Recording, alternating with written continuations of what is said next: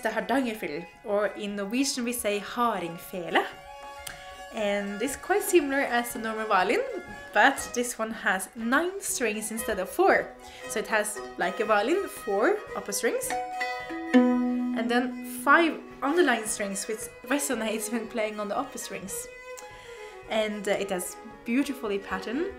This pattern is very typical for the violin maker who made this instrument.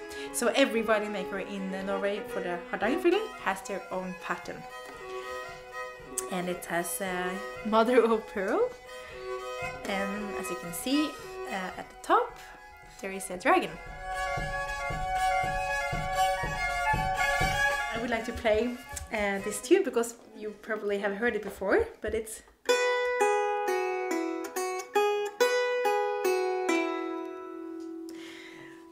from Morgenstimmung by Grieg. And it's not that the folk music took this from Grieg, but Grieg was so inspired by Norwegian folk music, so he actually used the tones of the underlying strings in his compositions.